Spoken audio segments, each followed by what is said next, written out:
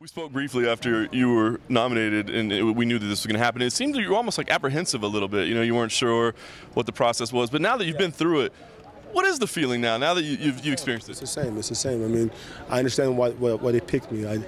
My initial reason was, or my initial apprehension was, what was the criteria to be a Hall of Famer? And it's just one fight.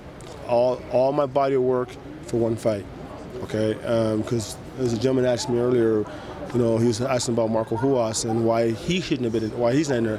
I don't have a real answer because theoretically he was before me as a striker, and he did low kicks and beat Ball Varnins. But I think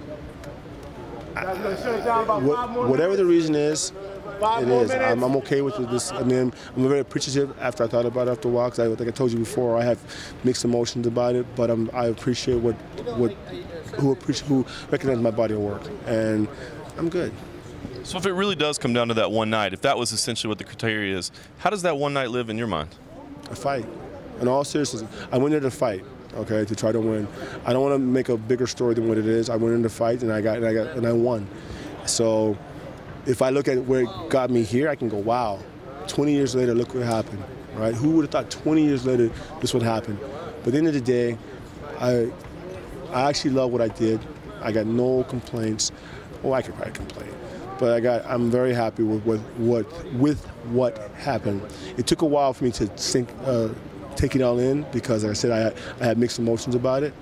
But I'm happy with it. You know, I got the opportunity to be in this limelight again.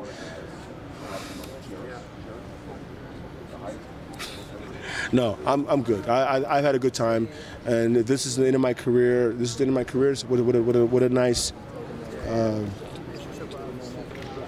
What a nice ending, you know.